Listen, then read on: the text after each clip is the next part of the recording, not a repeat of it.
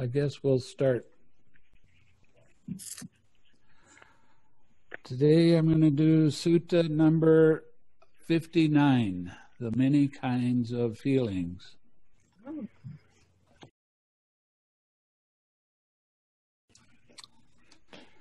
One of the reasons that I particularly like this sutta is it tells you about the different kinds of presentations that you can hear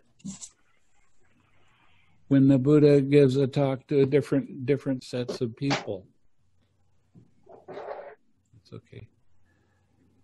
So sometimes he gives a presentation that he's only talking about a couple kinds of feeling, but he goes all the way up to 108. And it depends on the presentation that you get. So, on one occasion, the Blessed One was living at Sawati in Jetta's Grove, Anathanpindika's Park. Then the carpenter Panchakanga went to the Venerable Udayan. After paying homage to him, he sat down at one side and asked him, "Venerable Sir, how many kinds of feeling have been stated by the Blessed One?" "3 kinds of feeling have been stated by the Blessed One, householder: pleasant feeling, painful feeling, and neither painful nor pleasant feeling. These 3 kinds of feeling have been stated by the Blessed One. Not 3 kinds of feeling have been stated by the Blessed One, Venerable Udayan. 2 kinds of feeling have been stated by the Blessed One: pleasant feeling and painful feeling. This neither painful nor pleasant feeling has been stated by the Blessed One as a peaceful and sublime kind of pleasure." A second time and a third time the Venerable Udayan stated his position. And the second and third time the carpenter Panchakanga stated his. But the Venerable Udayan could not convince the carpenter Panchakanga, nor could the carpenter Panchakanga convince the Venerable Udayan. The Venerable Ananda heard their conversation. Then he went to the Blessed One. After paying homage to him, he sat down at one side and reported to the Blessed One the entire conversation between Venerable Udayan and the carpenter Panchakanga. When he finished, the Blessed One told the Venerable Ananda, "Ananda, it is actually a true presentation that the carpenter Panchakanga would not accept from Udayan. And it was actually a true presentation that Udayan would not accept from the carpenter Panchakanga." Now, one of the things that I've started seeing more and more is that people start arguing about the sutta says this, and they get real rigid thinking. And that does not lead to a peaceful and calm mind. That does not lead to a happy mind. So it's real important for you to understand that there can be a lot of different ideas that are according to the Buddha's teaching, but not necessarily to a limited way of thinking. So, the Buddha said, "I have stated 2 kinds of feeling in one presentation.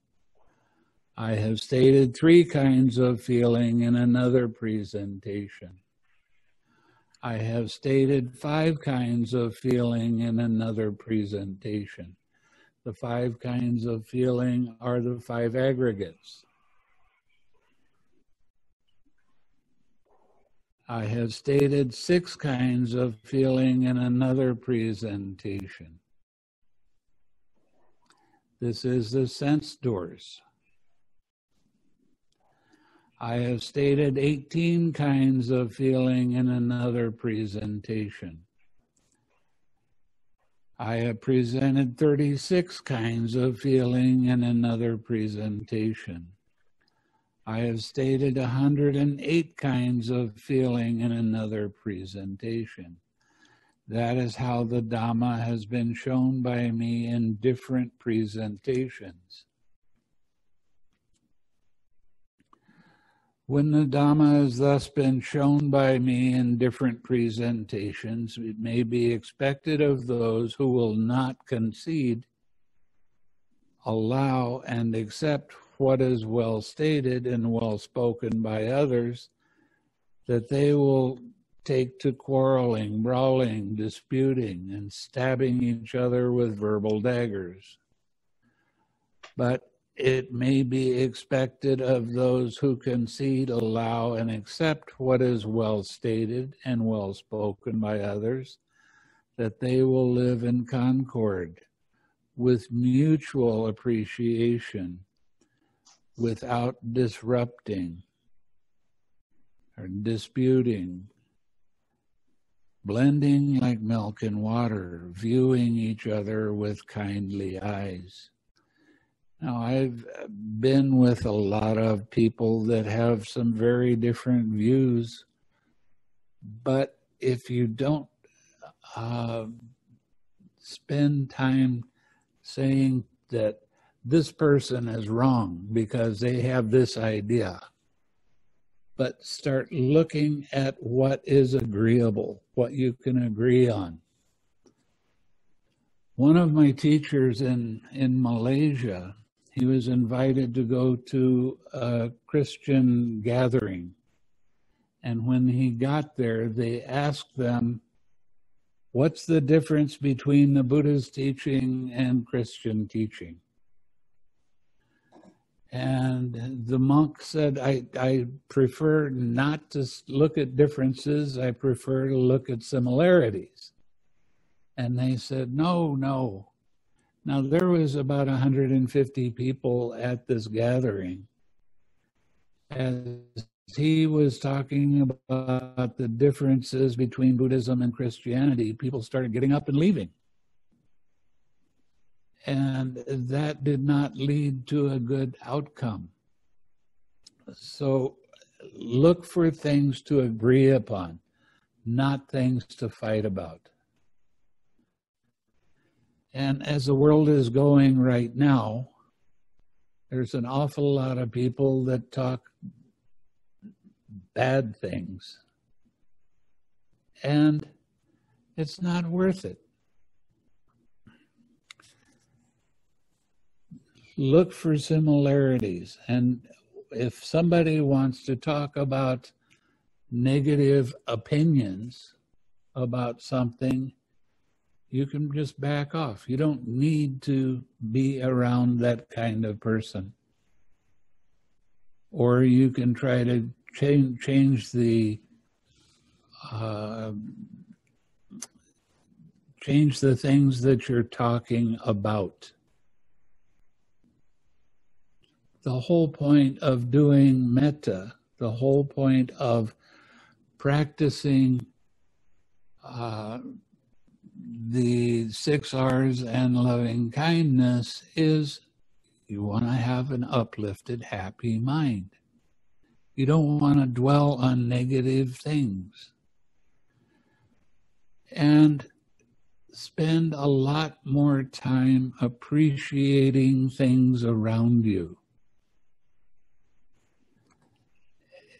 The more you can do that, the better life becomes for you, and you start affecting people around you in positive ways when you do this. So it's a real important aspect of the teaching to keep smiling all the time as much as you can remember. Don't take things personally and get angry because of what somebody else thinks or says. It's not that important. Ananda, There are these 5 chords of sensual pleasure. What are the 5? Forms cognizable by the eye that are wished for, desired, agreeable, and likable, connected with sensual desire and inviting lust. Sounds cognizable by the ear that are wished for, desired, agreeable, and likable, connected with sensual desire and inviting lust. Odors cognizable by the nose that are wished for, desired, agreeable, and likable, connected with sensual desire and inviting lust. Flavors cognizable by the tongue that are wished for, desired, agreeable, and likable, connected with sensual desire and inviting lust. Tangibles cognizable by the body that are wished for, desired, agreeable, and likable, connected with sensual desire and inviting lust. These are the 5 chords of sensual pleasure. Now, the pleasure and joy that arise dependent on these 5 chords of sensual pleasure are called sensual pleasure. Should anyone say that this is the utmost joy and pleasure that beings experience, I would not concede that to them. Why is that? Because there's another kind of pleasure, loftier and more sublime than that pleasure. And what is that other kind of pleasure? Here, Ananda, quite secluded from sensual pleasures, secluded from unwholesome states.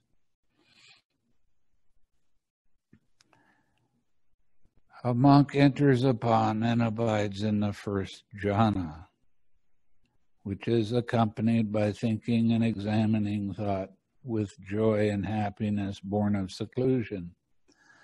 This is that other kind of pleasure, loftier and more sublime than the previous pleasure.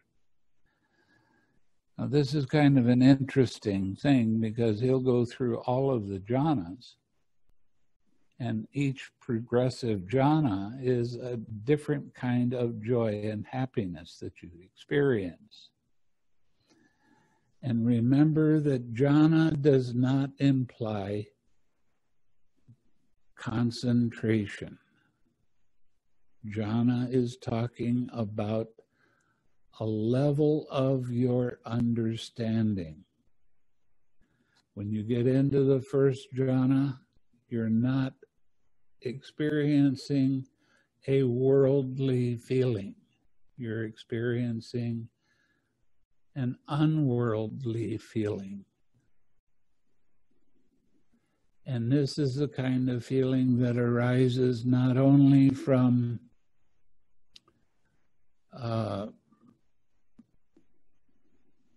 well, let me put it a different way. This is a kind of feeling that arises because you have a quieter mind. Because you're learning how to focus your mind, you're learning how to understand how mind actually works. And there's a great deal of satisfaction and happiness that arises because of that. Should anyone say that the utmost pleasure and joy that beings experience, I would not concede that to them.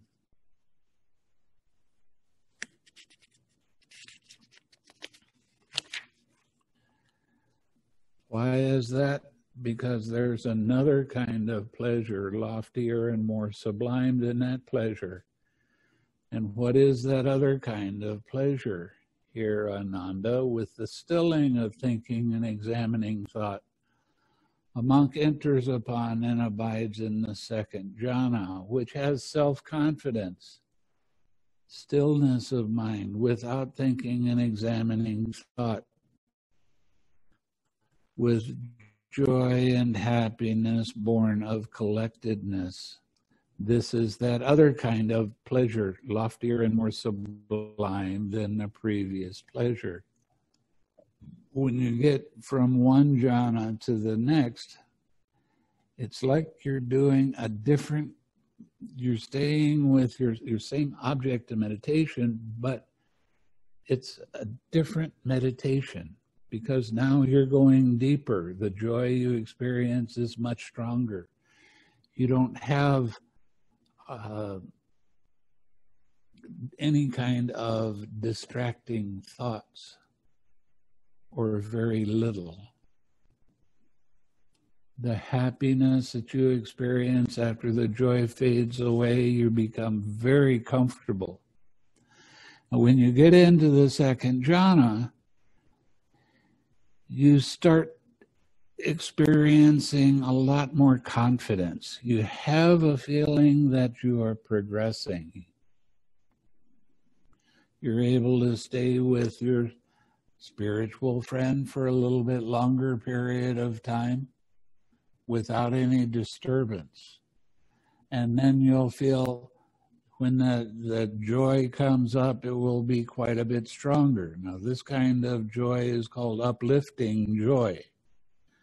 Your mind is very light, and a feeling in your body is almost like floating. So it's a real interesting thing. And when that joy fades away, you feel more comfortable than you've felt ever. And you keep, as you go to different levels of meditation, you keep feeling the differences. And it's more and more clear all the time. Should anyone say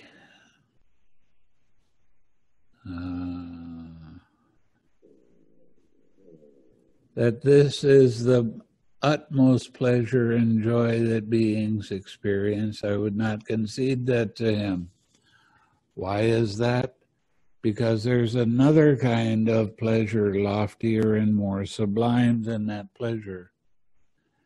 And what is the other kind of pleasure?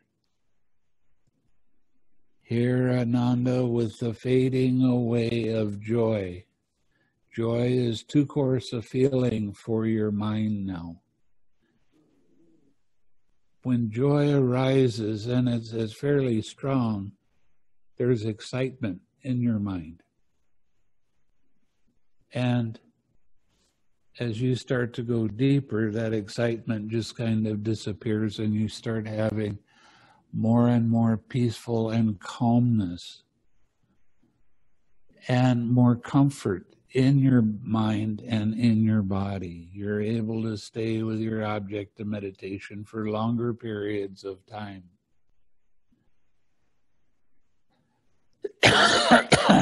Now, this is where, as you get more and more calm and more peaceful,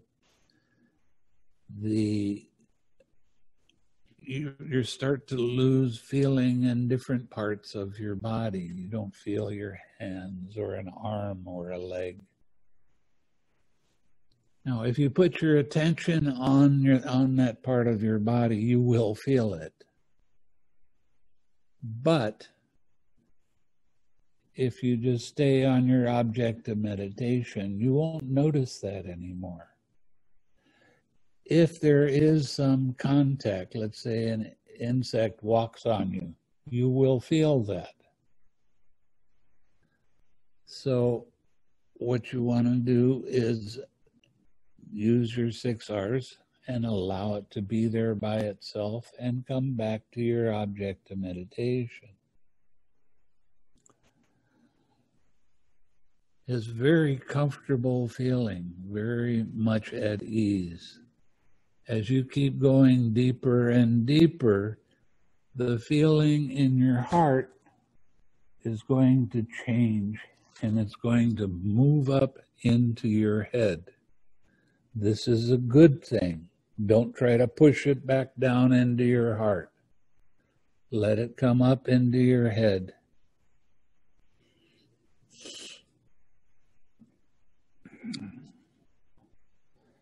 Now you're going to get to the recognition that you're in a mental realm, strictly mental realm. The feeling in your heart will just move by itself. Some people say it moves up to here, some people say it's up here, sometimes it's over to the side. It doesn't matter. When it moves up into your head, now you're going to be able to have more and more equanimity and tranquility.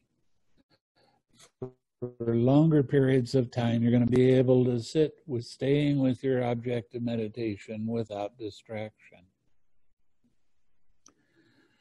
Now, just for the heck of it, let's talk about a distraction for a little while. What's the cause of distractions? Why do distractions arise? Do you know? Distractions arise because you broke a precept in the past. Now, an awful lot of people, they hear about the precepts and it's like a yeah. Everybody knows about the precepts, don't break the precepts, but they don't follow it very well.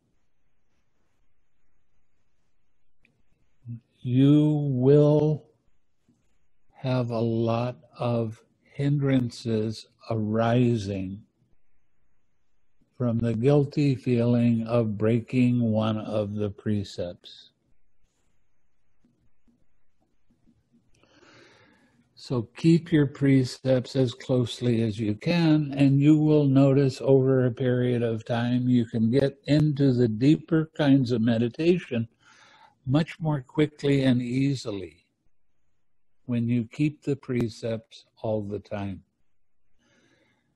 Now, when I give a retreat, at the end of the retreat, I start talking about the importance of keeping your precepts and reciting the precepts every day, not as some kind of rite and ritual, but as a reminder to keep the precepts as pure as you can. This will help your sitting.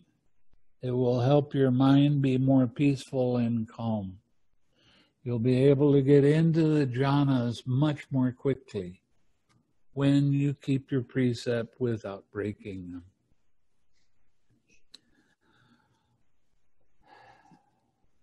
So when you get into the third jhana, you abide with equanimity, mindful and fully aware. What does mindfulness mean? That's always a good question because so many people don't know what mindfulness means. Mindfulness is remembering to observe how mind's attention moves from one thing to another. How does it move? What happens first? What happens after that? When you start seeing that, you will start paying more and more attention to how your attention gets sidetracked and how you get caught in emotional upsets and dislikes and that sort of hindrance.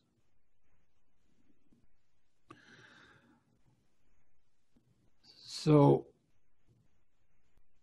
I know there's a big deal about mindfulness that's been going on for a couple of years here in this country. But there's so many different kinds of definitions that it just gets really confusing.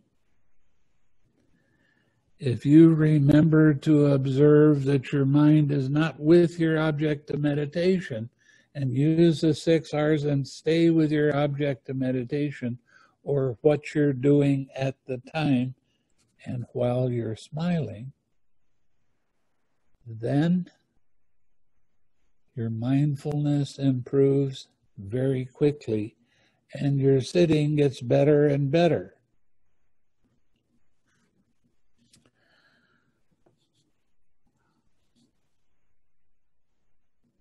Okay, still feeling pleasure with the body, enters upon and abides in the third jhana, on account of which noble ones announce he has a pleasant abiding, who has equanimity and is mindful. Now, one of the things that people have a wrong idea about, and that is you only can be in jhana while you're sitting. And it's not true. Now, if you are successful with your sitting meditation on a retreat, I can give you the opportunity to develop your mastery of going in and out of the jhana at will. You can be walking down the street in the third jhana, or the fourth jhana, or you can be with other people and still be in the jhanas. Takes practice, but it certainly is worthwhile. This is that other kind of pleasure, loftier and more sublime than the previous pleasure. Should anyone say that this is the utmost pleasure and joy that beings experience, I would not concede that to him. Why is that? Because there's another kind of pleasure, loftier and more sublime than that pleasure. And what is that other kind of pleasure? Here, Ananda, with the abandoning of pleasure and pain, with the previous disappearance of joy and grief, a monk enters upon and abides in the fourth jhana, which has neither pleasure nor pain, and purity of mindfulness due to equanimity. This is that other kind of pleasure that is loftier and more sublime than the previous pleasure. When you get to the fourth jhana, you'll notice when you're taking a retreat online or you come and you do a retreat with me, I kind of make a big deal out of getting into the fourth jhana because that's where you have the strongest balance of mind. And you can see things very clearly without emotional upset. Every time you go from one jhana to the next, you go deeper into equanimity and balance of mind. And you wind up being more and more peaceful and calm, more happy, at ease. So, should anyone say that this is the utmost pleasure and joy that beings experience, I would not concede that to him. Why is that?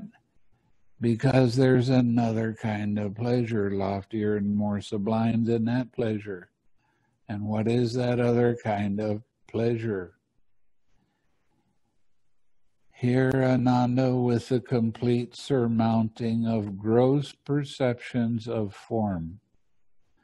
When you get to this level, you don't feel your body anymore.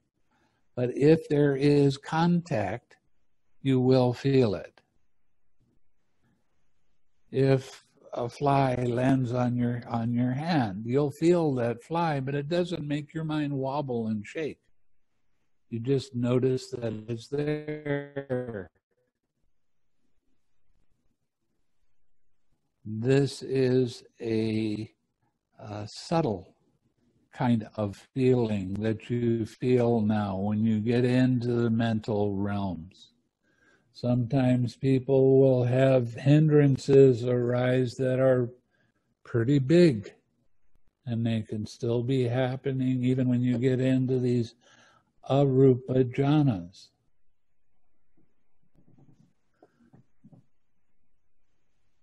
But the thing is, whatever hindrance arises, if you're using the 6 R's properly, you're going to notice that the second step of the sixfold, or the 6 R's, is to not keep your attention on the hindrance. Let it be there by itself. Relax. Next step. Smile. Next step. Return that with a mind that is light, that is smiling. And stay with that as long as you can. But if you have a kind of hindrance that's really intense or really big, if you keep trying to control it, trying to push it away, trying to stop it from being there, it's going to stay and get bigger because you are feeding that feeling with your attention. So you want to back off on that. You want to back off from keeping your attention on something that's disturbing your mind. Let it be there by itself. It's not important that it's there. What's more important is what you do with it, and that is to let it be there by itself. Relax. The relax step is the most important part of the 6 R's. Why? Because when you relax, you're letting go of craving. You're letting go of the false belief in this is me personally. So it's real important for you to understand that the 6 R's are the 4th noble truth. It is the path leading to the cessation of suffering. That is the path. So it's real important for you to continue on with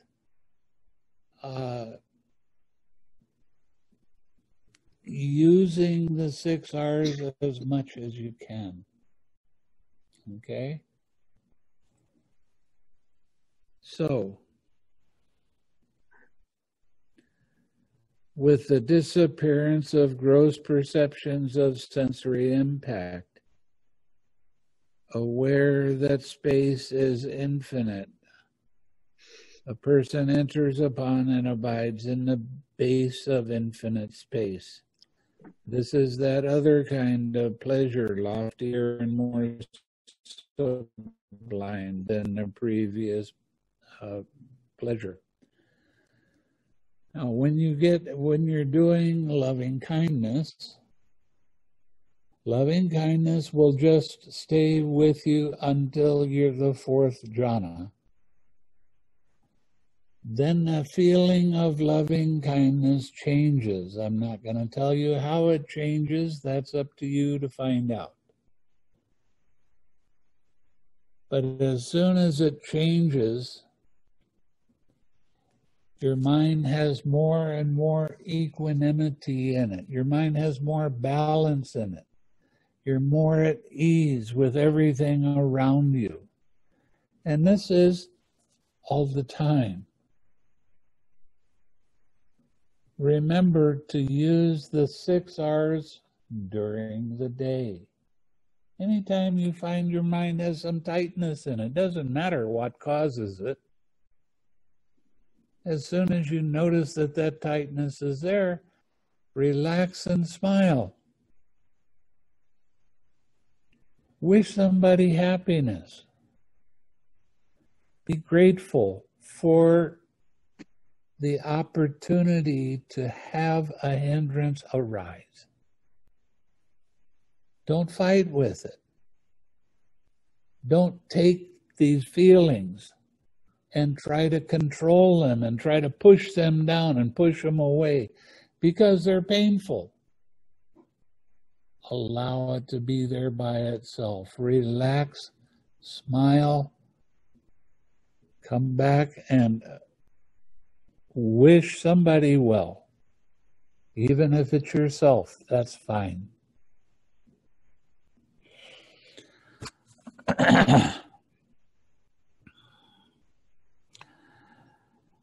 Should anyone say that this is the utmost pleasure and joy that beings experience, I would not concede that to him.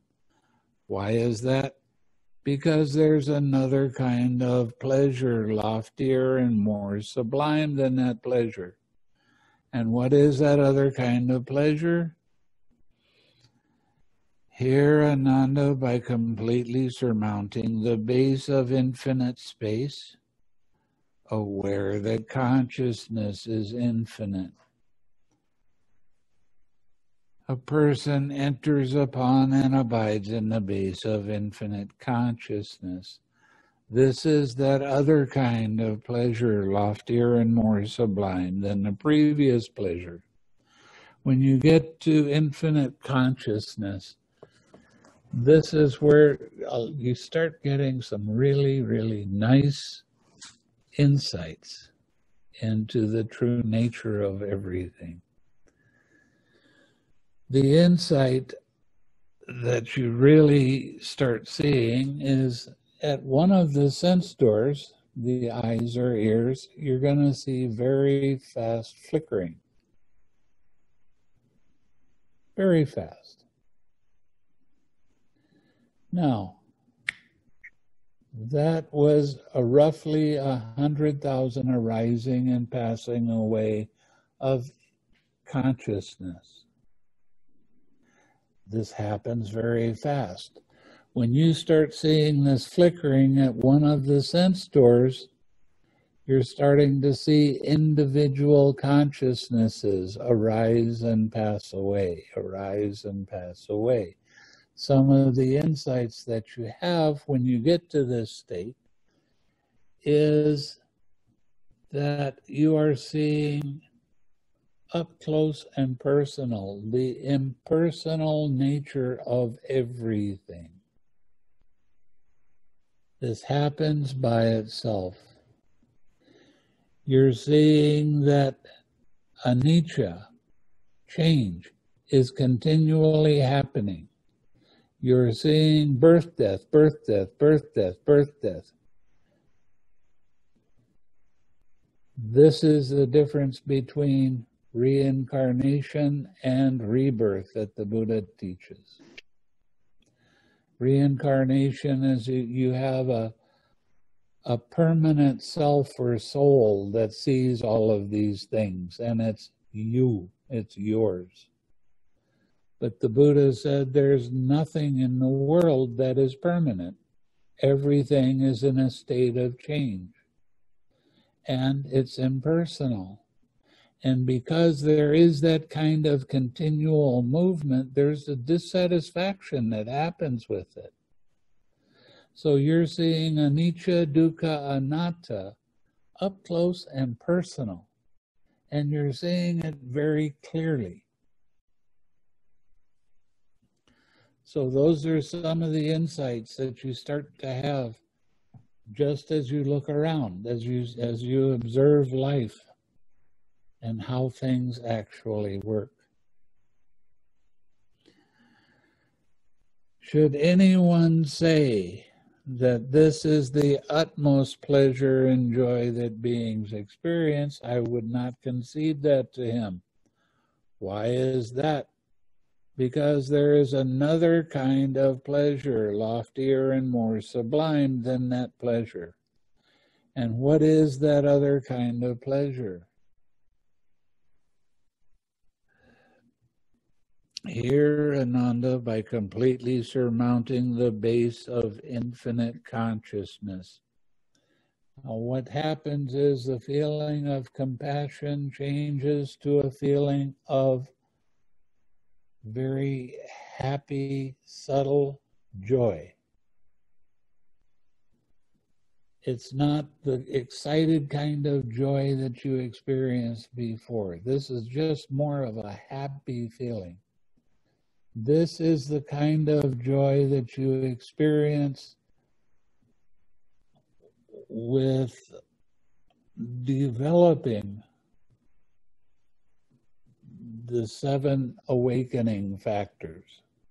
This kind of joy is right in the middle of the awakening factors. It's a happy feeling, but it's not an excited happy feeling.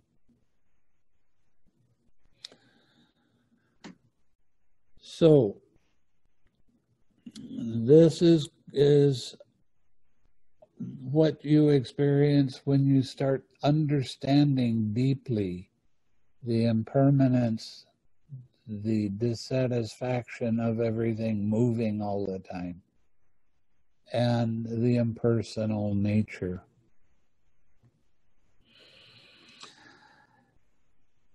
Aware that, and what is that other kind of pleasure? Here, Ananda, by completely surmounting the base of infinite consciousness. Aware that there is nothing. A monk enters upon and abides in the base of nothingness. Now the feeling of joy fades away and you start feeling very, very strong equanimity. There's just no excitement in your mind at all. This is where you start to experience more and more clearly the disenchantment of things. This is where mind is not looking outside of itself anymore. This is where you're just watching mind. Now you'll be able to sit for quite a long time, half an hour, 45 minutes, an hour, without any movement of mind's attention. You can stay on your object of meditation much more easily. And this is very pleasant. This is very happy that you can do that. Okay.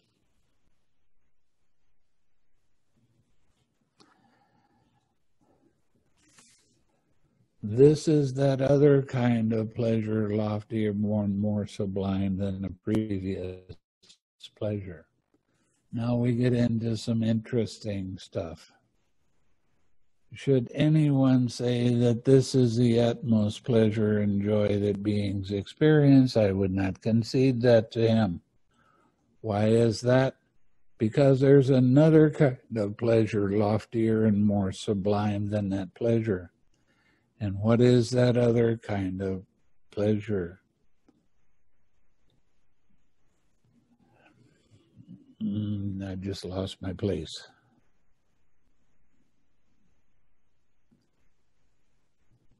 By completely surmounting the base of nothingness. Now this is with strong equanimity. And so you start to have more and more disenchantment. Food, although you still have your favorite foods, it doesn't make your mouth water so much. Yes, you know that you have to have food to continue on, but it's not so important. So this disenchantment starts to grow at all of the different sense doors. And it's a finer degree of equanimity.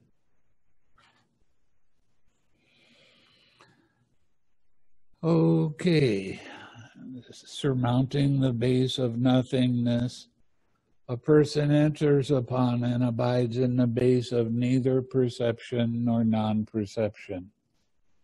This is that other kind of pleasure, loftier and more sublime than the previous. When you get to this realm, it's like being asleep and being aware at the same time. Mind becomes very subtle. If you see any movement of mind's attention, any wobbling, any going to a thought, you need to relax, smile a bit, and come back to a quiet mind. Now, an awful lot of people, when they come and they do meditation with me, this is where I start them to sit for longer periods of time.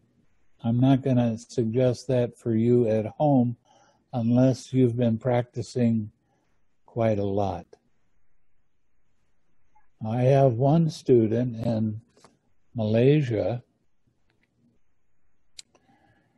He is retired, and his wife has died, so he's by himself. He sits for 4 hours without moving. He sits with a very quiet mind, very balanced mind. And then he gets up in the afternoon and he starts wandering around doing this and that. In the evening, he sits for 3 hours. So he sits 7 hours a day. I know that you're not going to be able to do that. That's a special circumstance. But he can sit for 2 hours, 3 hours without any disturbance in his mind at all. No wiggles, no distracting feeling, no distracting thought, just a quiet mind. It's actually very inspiring. And I'd like for everybody to be able to do that, but I know that that's not going to happen.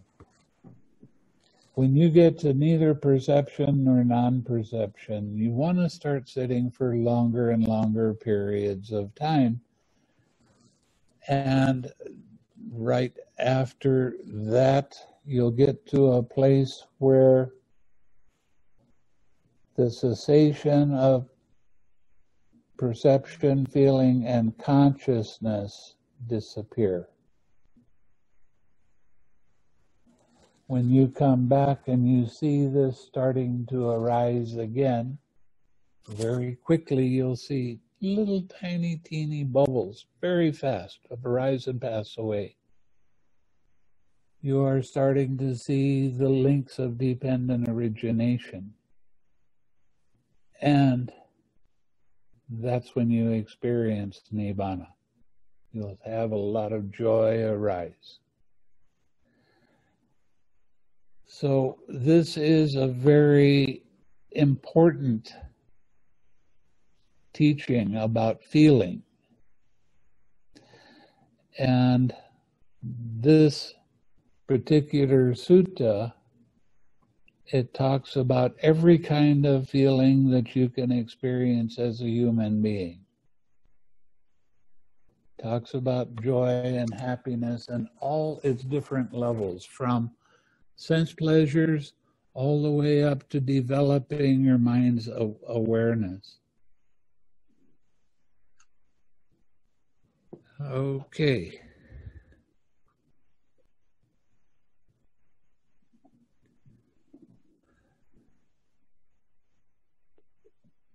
Okay. It is possible, Ananda, that wanderers of other sects might speak thus. The recluse Gautama speaks of cessation of perception, feeling, and consciousness, and he describes that as pleasure. What is this and how is this? Wanderers of other sects who speak thus should be told, friends, the Blessed One describes pleasure not only with reference to feeling. Rather, friends, the Tathagata describes as pleasure any kind of pleasure, whatever, and in whatever way it's found. This is what the Blessed One said. The Venerable Ananda was satisfied and delighted in the Blessed One's words. Now this is Sutta number 59, if you want to go take a look at that for yourself. So, do you have any questions?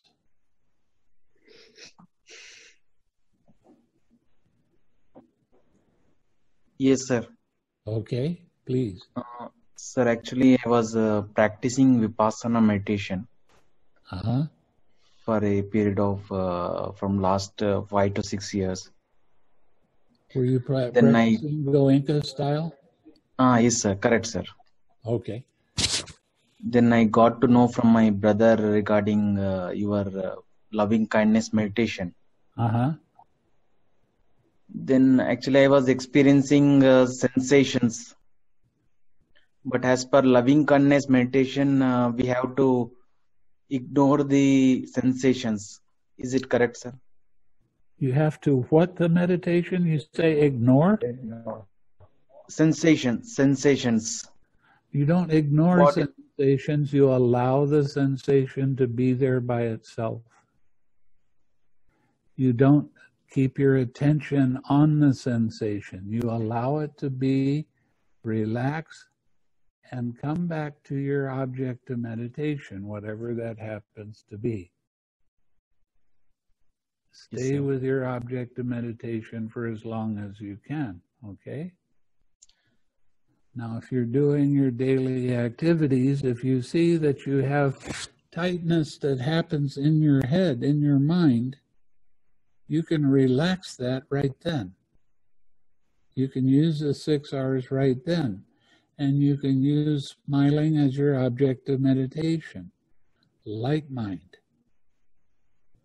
This is why I rather insist that smile as much as you can.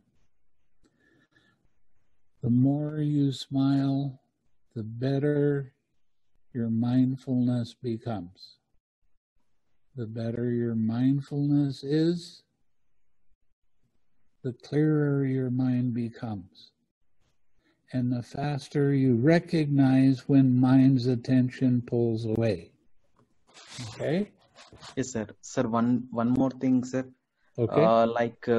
While practicing Vipassana meditation, I was in daily while doing sleep, I was observing the sensation and I was sleeping. Should I continue same or can we continue the loving kindness meditation during sleep? During sleep? Did you say? Means while sleeping, while starting of sleeping. No, you don't have, you're not. This is, mindfulness is remembering to observe how you pay attention to mind's attention moving. When you're sleeping, you sleep. Your sleeping can be quite good. And if you start to have dreams, you can radiate loving kindness into your dream.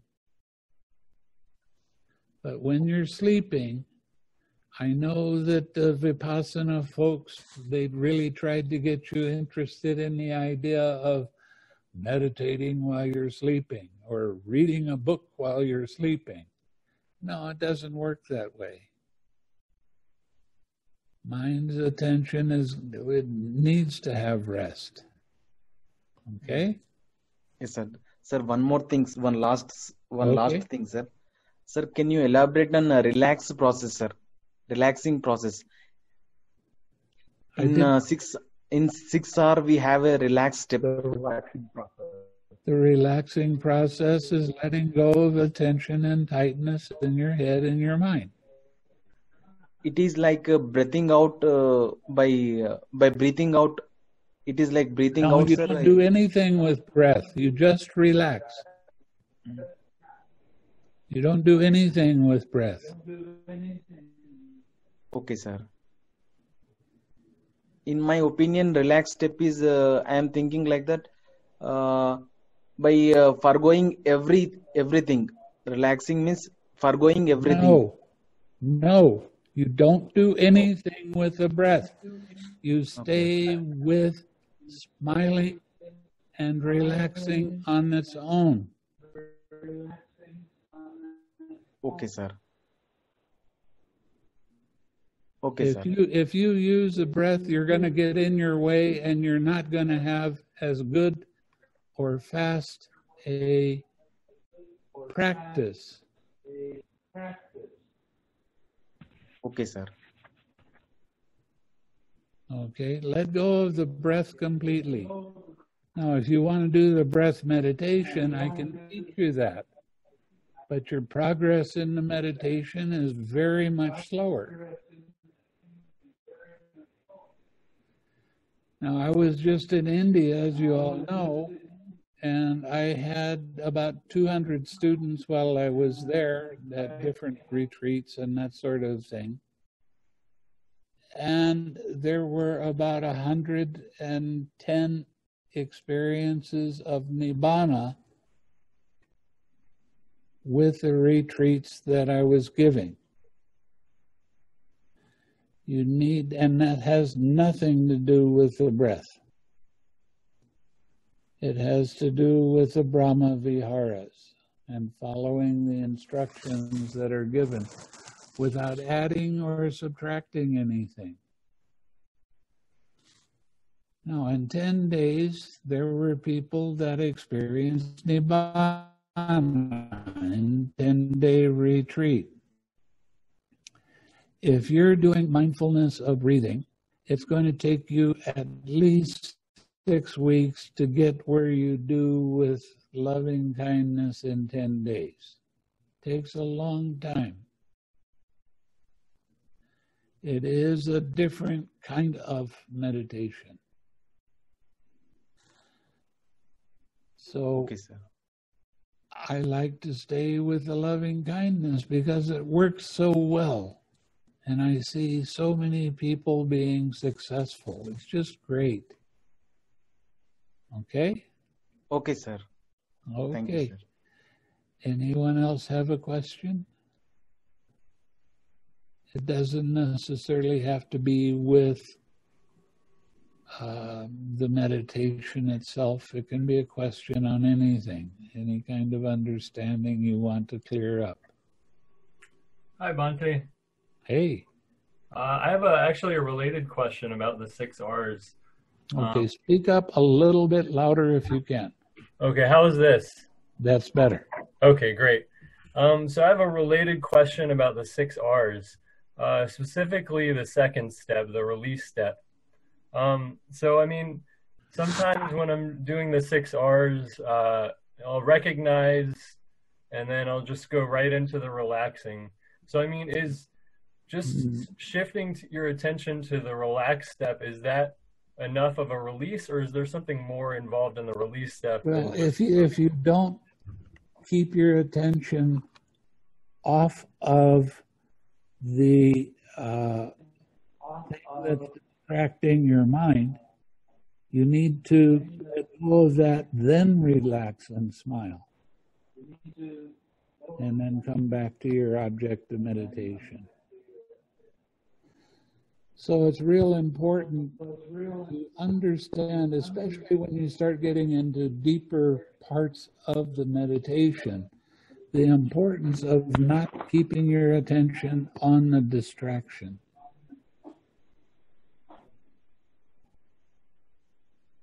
That's better. Yeah, much better. That's okay. So, don't leave out any of the steps of the 6 R's. Okay? It's just just let the distraction, whether it's a painful feeling or a painful thought or a distracting thought of any kind, don't indulge in that. Let it be there by itself. And relax and smile and come back to your object of meditation. That's how it works the best and the fastest. Okay? You understand? I guess I'm just trying to understand a little bit better maybe sort of the process. So the reason I'm asking really is sometimes I get, I find that maybe sometimes I make a really big deal out of the release step of like, oh, don't make a big deal out of it. And I kind of get caught in like this whole kind of conversation and process about release. So I guess I'm trying to find a balance of how much attention to put on the release step before I sort of move on to the relax step. Well, I'll tell you, the thing is, this is a learning process. And you learn from the pain you cause yourself by doing something in a particular way. And before long, you'll start recognizing, oh, this isn't working. What am I doing that's a mistake? How am I causing this pain? Because we always cause pain to ourselves. We can't blame anybody else for our pain. So it's real important for you to understand that you are your own teacher. You're teaching yourself. You get caught by something and you get caught up in it for a while, and you try all different ways of getting rid of it, and then you go, oh, wait a minute, let's back off here and just... When I'm teaching a retreat, I try to get people to understand that life is supposed to be fun and it's supposed to be a game. Now, you're going to get caught sometimes and you're going to cause yourself some kind of problem. But then you want to be able to laugh at yourself because you got caught again. And as you do that, you naturally have an uplifted mind. So you can't criticize yourself. No, please don't do that. It's very important that you be kind to yourself. You be gentle with yourself. If you start criticizing yourself, what are you actually doing? You are raising unwholesome thoughts and identifying with them, and you beat yourself up. I've told this story a few times, but this one man, he was so much into his hindrances. And he came and did a retreat, and he was walking around really dog-faced. I mean, just... and sad. And after 2 or 3 days, I asked somebody to go out and buy me a pair of boxing gloves. And I had him put the boxing gloves on. He said, "Why are we doing that?" I said, "Well, you want to beat yourself up so much, I thought you could do it without hurting yourself so much." Don't do that to yourself. Don't criticize yourself. Don't get hard on yourself. Be gentle with yourself. That's wholesome. Judging, condemning, all of these kind of things, that's unwholesome. So you want to spend more time with being nice and helping yourself and being grateful for the opportunity that you have to use the 6 R's. The lighter you become, the better your mindfulness becomes, the more happy your life becomes. So it's a real important thing to continue on with the meditation as much as you can remember during the day. Be kind to yourself, okay? Laugh. I know I'm one of the few meditation teachers that I tell you I want you to laugh. I want you to smile. I want you to have fun. When I say that in India, you should see the surprised looks on people's faces when I say that. It's good fun. But this helps your mindfulness to get better. Now, all of the different kind of suggestions that I make are the suggestions that will help you to be more happy all the time. So please do that. Have a happy mind. Laugh with yourself, because your mind's crazy. And it's okay to have a crazy mind, because all of us do. We all get caught by our little likes and dislikes. But as you do this meditation more, what's going to happen is you're going to see that you're not caught for as long. So you still are going to have your ups and downs, but they're not going to be as radical as they were before. So it's a real important thing to remember this. Okay? Thank you. Keep smiling. Keep happy. Don't get serious. All right? Does anybody else have a question? Bhante, I have one question. This is Ken. Okay.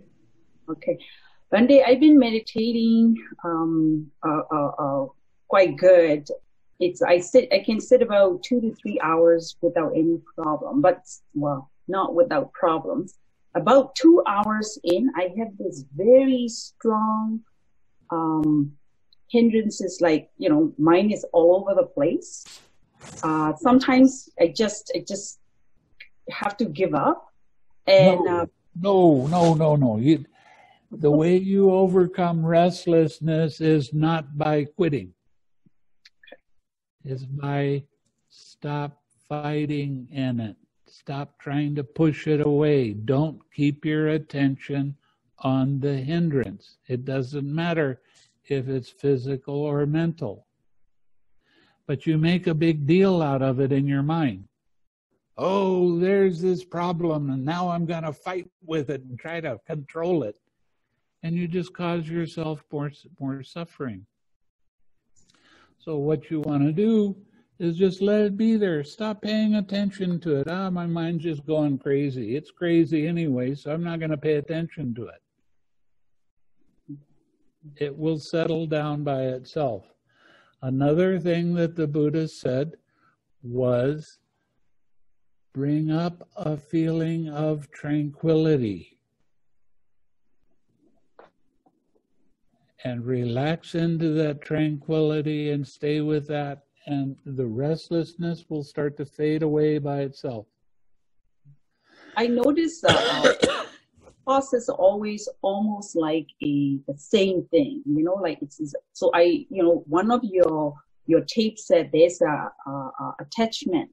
Of course, if there's an attachment in my mind to this particular event, then it's always going back to it. I don't know how to release this attachment.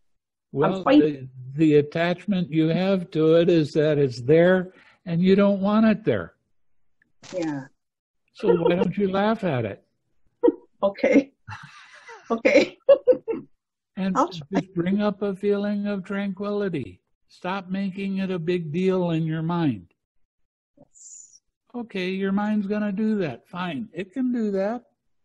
It doesn't matter. What matters is what you do with that.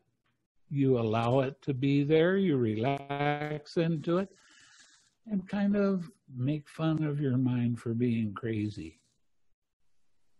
Just laugh with yourself a little bit.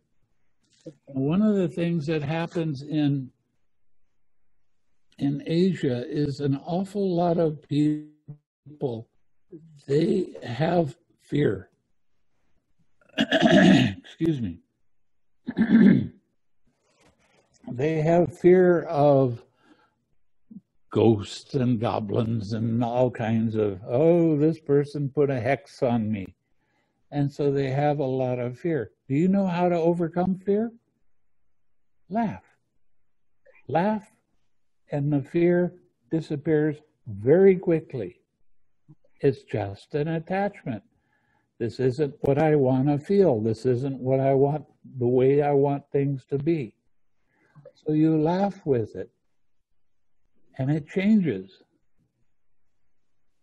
And no more problems.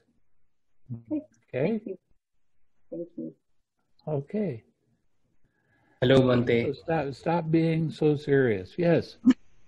Bhante, I was practicing loving kindness and I had done one online course as well. And the good part is when I was walking outside, I'm sending loving kindness and I'm feeling very, very good about that. Good. And I have a question regarding my practice. I can sit for 1.5 hours or 1 hour 45 minutes. Okay. And sometimes I find that after 1 hour 15 minutes, something like that, there is a trying mind there is something I want to try. How to let go the trying mind? Well, stop making a big deal out of it. Stop pushing yourself to make your mind be the way you want to be, because that's how you cause your own suffering.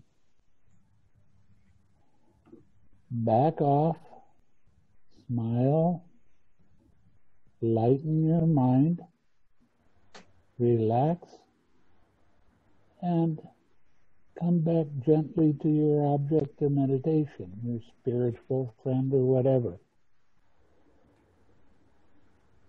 But you can't be pushy with your mind. You can't force your mind to do what you want it to do.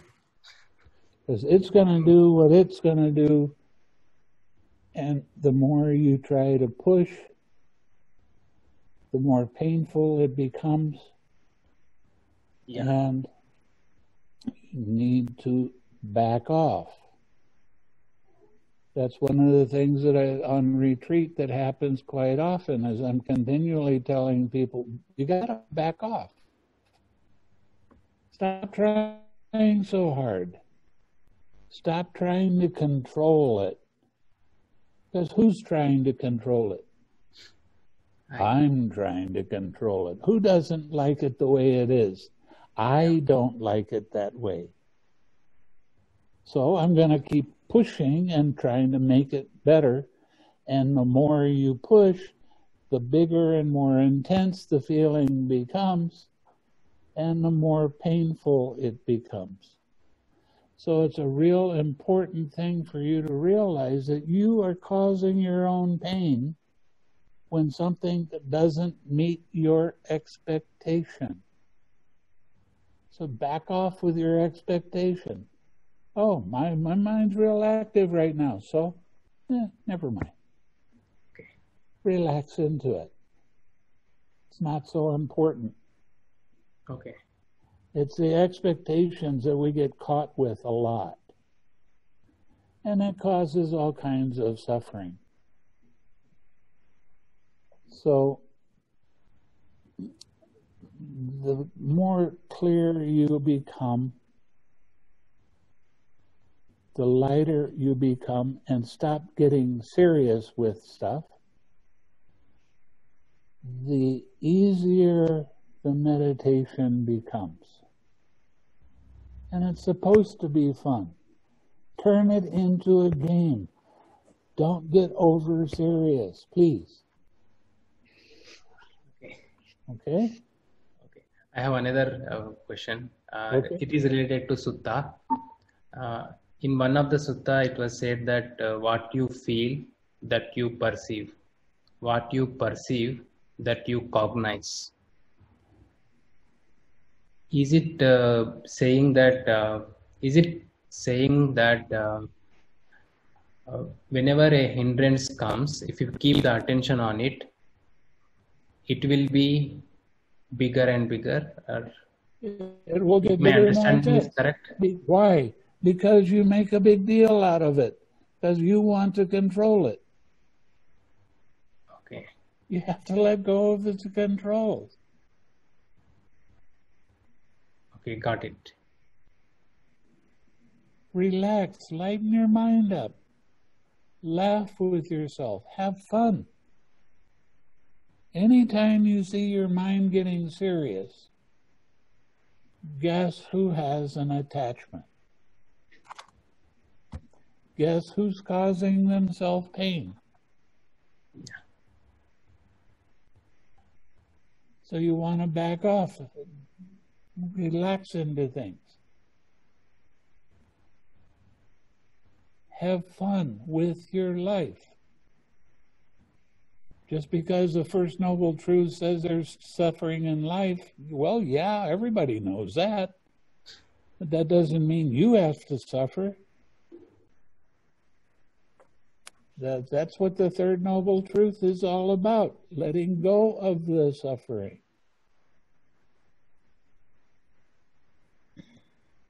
Thank you, Bhante. Thank you for... And that is the 6 R's. Okay? Okay. Thank you for answering my questions, Bhante. Okay. Anybody else? Yeah. Bhante, yes. I've got a question, but it's not strictly connected with the meditation because I don't... can you hear me? Yes. Okay. And the question is, what I'm trying to do is, I'm really trying to be more present in my life. When I get out of the meditation, I'm trying to be very, very present in my life, trying to get the same feeling, get the loving kindness around and spread it where I can. And sometimes life is like very distracting. Yeah, sometimes someone will call me, someone will do something, tell something, or I just stumble upon something, and then I'm lost. I completely forgot that I should be present. Is there any trick, like some practical thing I could do to go back to this? There is something that works, and it's so easy that we forget. Smile, right? Smile.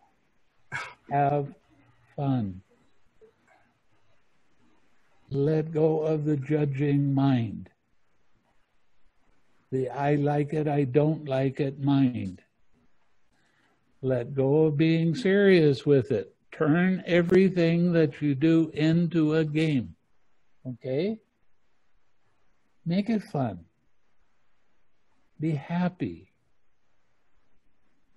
Well, sometimes I don't feel like being happy. Okay, laugh. Laugh at how crazy your mind can become.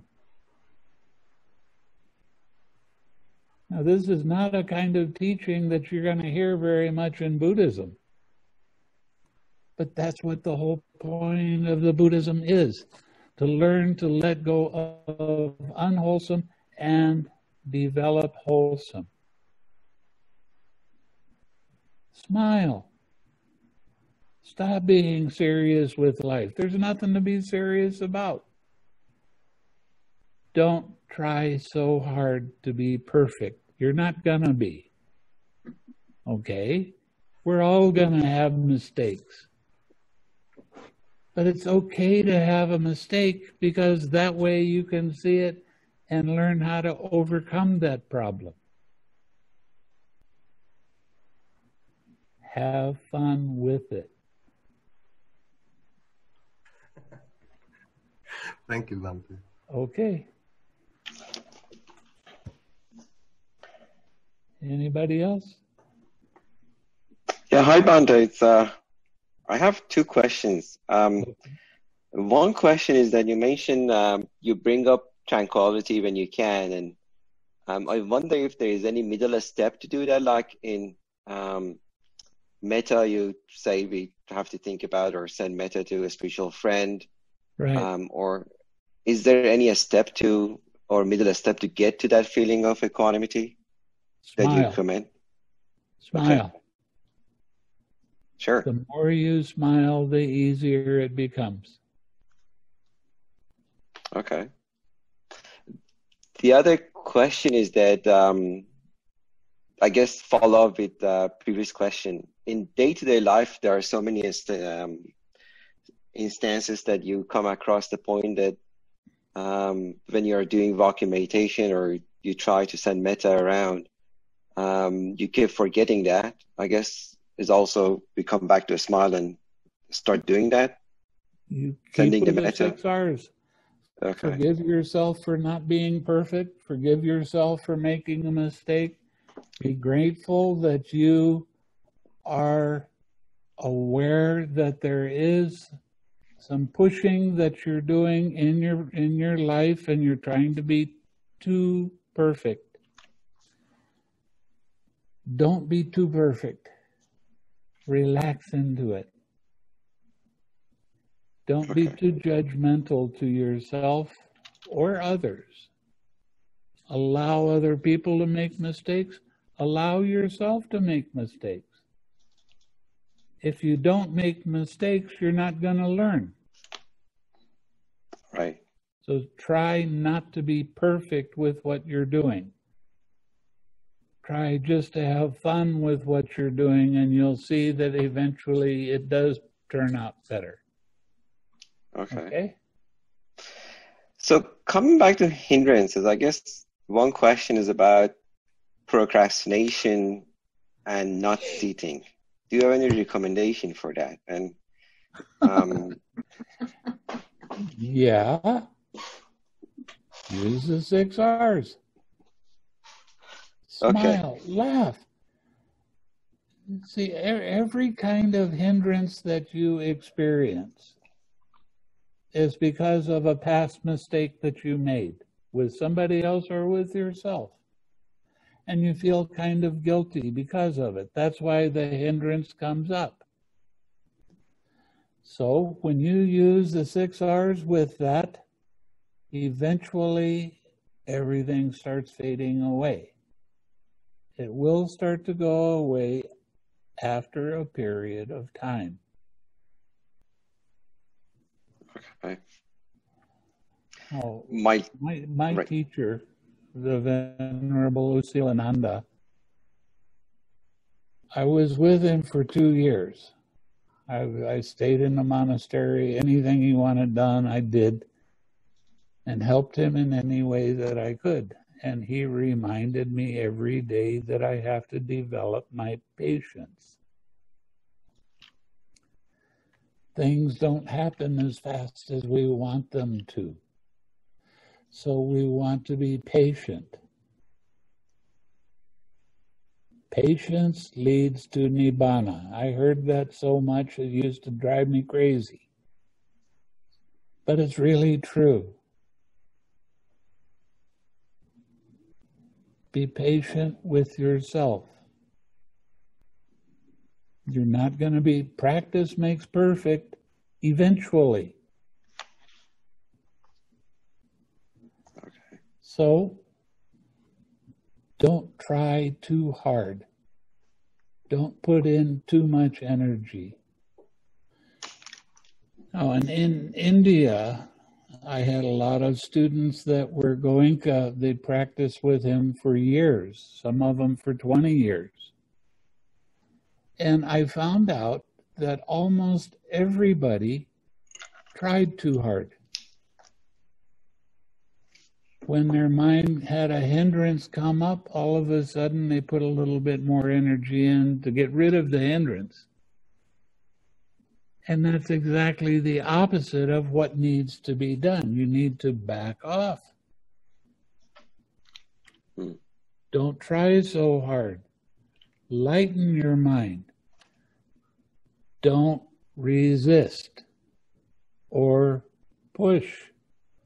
Soften your mind and smile. Okay? Okay. Write that down on a piece of paper. Drops. Don't resist or push. Soften and smile. And you'll see some wonderful things happen because of that. Okay? Right, fantastic. Thanks. One last question. You mentioned about training that you can go in and out of jhanas at will. Right. How can one person I start don't training on teach that until you become successful with the meditation. Okay. Not an easy practice. Okay? Thanks. Okay. What country are you in? Oh, I'm in the US. You are. Come and visit me. Okay, sure. I was there last year, but I'm looking forward to be there again after this pandemic. Okay. Okay. Good. Thanks. Okay. Anybody else? Yeah. Hello, Bhante. Hello. Can you hear me? My name is Andrew. I'd like to ask about the cessation and Nibbana experience. I've had a few times this kind of experience, but last time, 2 days after this experience, I experienced quite strong anxiety, like, hitting something. Well, that says you didn't have the experience because that takes the anxiety away. Okay. But it was the blank spot, a relief, pervading joy. But 2 days after, I felt strong anxiety. You want to be able to lighten your mind more. Don't question. Don't get involved in internal dialogue about what you want to see happen. Relax. You're being too serious. Mm-hmm. You got to lighten up. Okay. Anxiety disappears when you do this. I promise. It will happen. Okay. It's just that you're putting in too much effort to make it the way you want it to be. Back off and allow it to be the way it is, and it will change on itself, on its own. Okay? Okay. And please smile more. You have such a beautiful smile.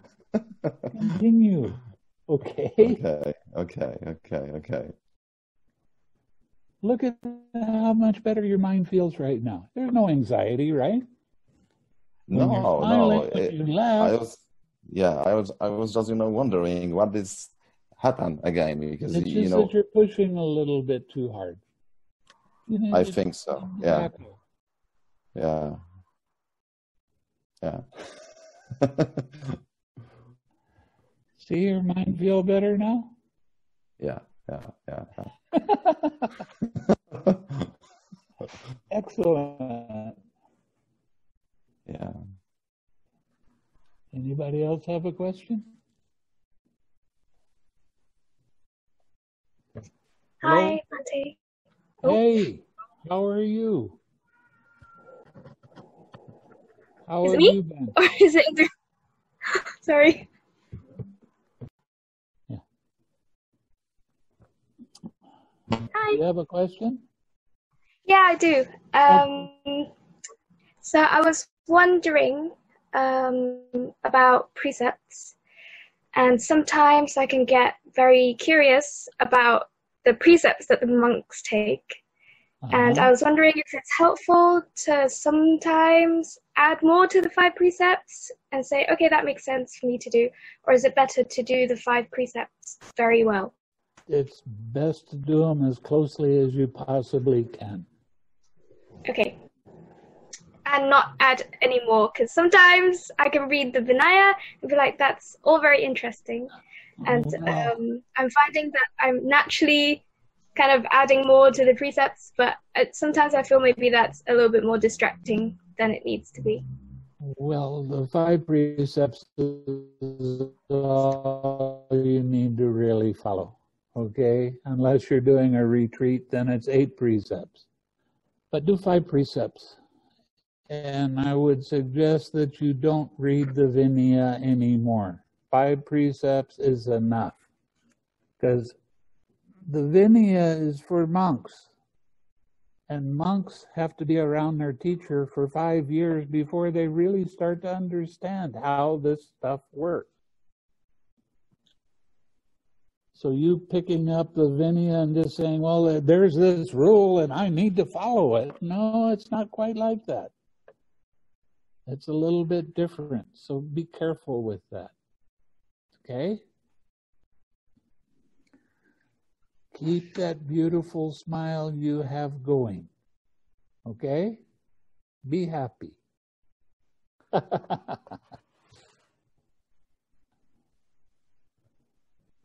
Okay?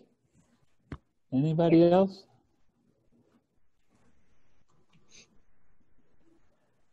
Okay, then I'm going to share some merit and then give this over to David to do whatever he wants to do with it. So, may suffering ones be suffering free, and the fear-struck fearless be. May the grieving shed all grief, and all beings find relief. May all beings share this merit that we have acquired for the acquisition of all kinds of happiness. Beings inhabiting space and earth, devas and nagas of mighty power share this merit of ours. May they long protect the Buddha's dispensation. Sadhu, sadhu. Okay. Now I will be back next week, same time, same station. Thank you. Thank you. Thank you, Bhante. Thank you very much. Thank you. Okay. Thank you. Everybody. Thank you. See you again.